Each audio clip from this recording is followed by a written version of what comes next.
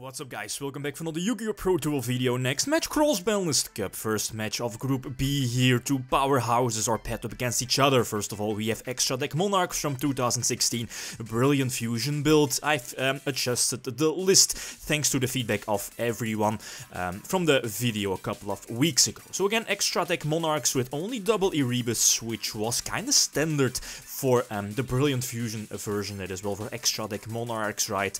Double domain, triple Stormfort as a huge powerhouse, and one of the best cards, right, out of the Monarch deck next to Pantheism. Second deck, we have Sylvans from 2014. Definitely also one of the powerhouses due to triple Soul Charge, 2014 format with triple Soul Charge. And the one of Blaster, still legal. And let's not forget, triple Vanity's Emptiness, the stealer of a lot of duels. So which deck has the advantage? It should be Monarchs, right? Due to one sole reason, and that's Stormfort. The Sylvan deck doesn't have access to Titanic Galaxy, and that's, a huge hinder against something like Monarchs, especially if they have access to triple Stormfort. Okay, let's not waste more time, let's see the first two. Alright, first of all, the opponent gets a start, so that's 5 cards post the opening rule. That's not really a fantastic card, right? He's sacrificing his normal summon to go for at least activate Miracle Fertilizer, get his Hermitry on board. He does hit with the effect, but I believe he drew Curry Bandit, yep, but again he sacrificed his normal summon, so he can't go for Curry Bandit. I like Sylvans as a deck, but again it's quite slow. Same for Curry Bandit. Okay, you can excavate some cards, get maybe a Soul Charge, one of your important spells, but you need an extra turn, right? And Monarchs having the 6th card here, Pantheism, opening with Pantheism is more than enough. Draw a couple of cards, get a search out of Pantheism, and if I see the opportunity, go for Majesty's Fiend. I'm definitely going for that Majesty's Fiend. Such a power creep card, right? Again, it's most of the time such a fantastic card against pretty much every deck, right? He knows that it's pretty much game over. He can't attack due to Soul Charge, and I believe he knows that I have Erebus searched from Return, I believe, and the fact that, Aether is at 3 here for the deck list. Crazy stuff.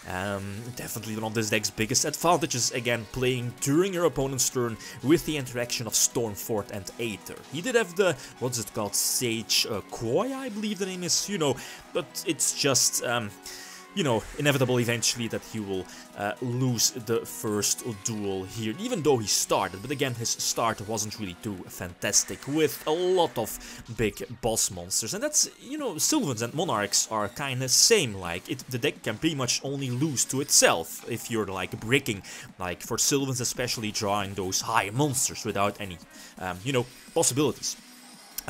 That's a nice top deck, must be nice, drawing the Soul Charge off of Hermitry. That's, I believe he sent Sprout, yeah, thanks to the Mount Sylvania, I believe the name is, and that's a huge Soul Charge, especially with the Blaster here. He has a lot of options. Stardust, Spark Dragon also was an option, but again, against Monarchs, well, depends, but Dragossack is as strong also.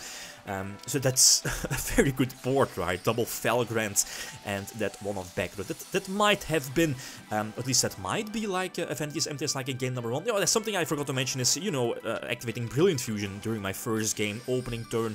It's just something I didn't mention here, but I saw during the replay. I was like, why did I activate Brilliant without anything banished, right? With idea getting something back.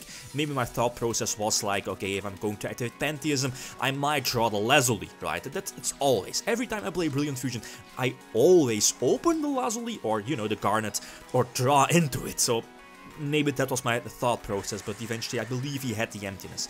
Anyway, the Forbidden Lens here on the Felgrant with the material. That's good, since again Stormfort doesn't target, so if he lenses that particular Felgrant, okay, I can't tribute it, that particular Felgrant for, any tribute summon, but any other monster I can. Definitely the biggest advantage from Stormfort, or at least one of the advantages of Stormfort over Soul exchange. End phase, get the eventually, yeah, again, have a few options, but I think I can go for game here. Thanks to Pleiades bouncing the back row. If he has emptiness, that's all good. I can go for the tribute summon for something like Erebus, but if it's not emptiness, I should be able to go for game. I have a couple of options again. I could go for Gaia Saber over Pleiades and then use, you know, just one tribute summon for Erebus, etc, etc, but eventually up to go for double Erebus. Doesn't really matter, right? Again, this is more than enough for a game. So again, one of the powerhouses that Stormfort is. It's just, if the opponent is able to, you know, establish a very big board, but, you know, one card, aka Stormfort, just deals with those big boards. Okay, so Monarchs, clean 2-0 for Monarchs here over Sylvans. Next matchup should follow very, very soon. Okay, guys, that's it. Thanks for watching and feel free to leave a comment or like if you enjoyed the video. YgoPro signing out. Peace.